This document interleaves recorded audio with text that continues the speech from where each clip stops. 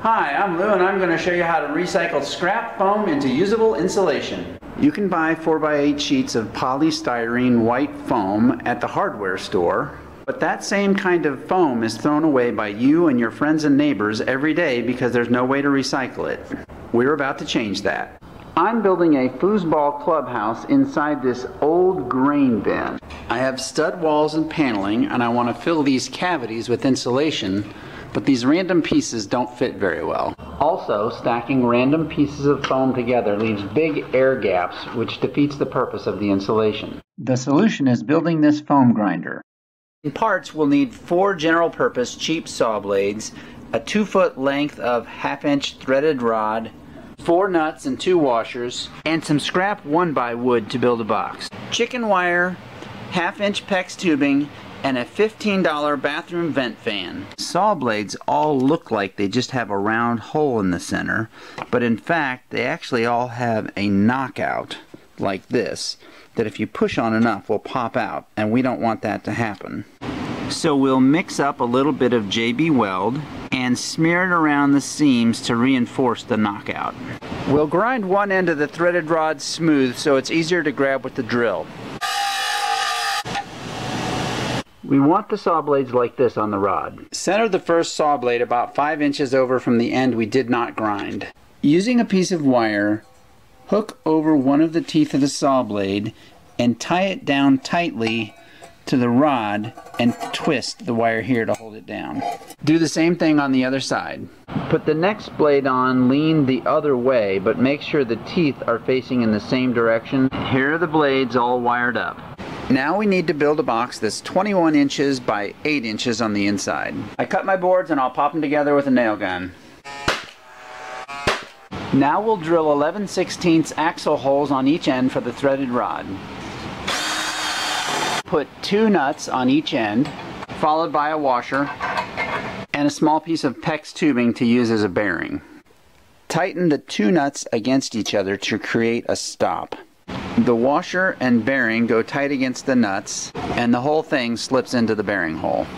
If you have it, put a little lithium grease on the bearings, but it's not necessary. With both ends done, here's our basic grinder. Now we'll chuck a drill on where we remove the threads and give it a test. That's exactly what we're looking for. Obviously we're going to have to be really careful when using this thing because it has 4 spinning saw blades. I've chosen to make this guard that goes on like this that provides some protection from the top. To go underneath the grinder, I built a catching box with a hole for the foam to get out. We'll throw away the cover for the bathroom vent fan and tip it up against our box and attach it with wire. Large chunks of foam that don't get completely ground will clog up that fan, so we'll staple in a piece of chicken wire here as a filter. The grinder goes on top of the catching box like this.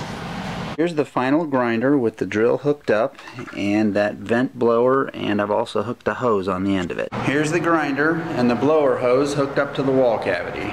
And away we go.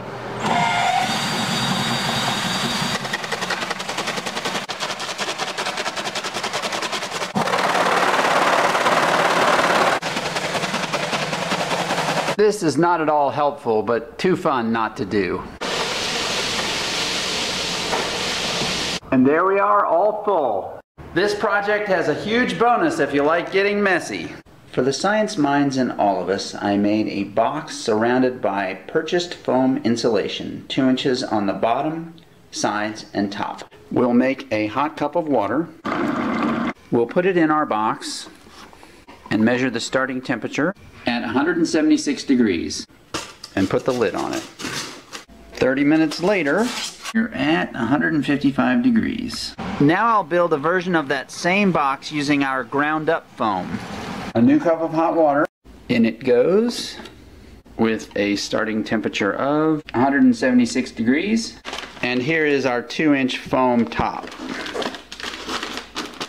30 minutes later, the temperature is 152 degrees. So store-bought insulation is 3 degrees or 12% more efficient.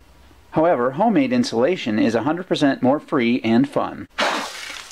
Thanks for watching and good luck making your free insulation.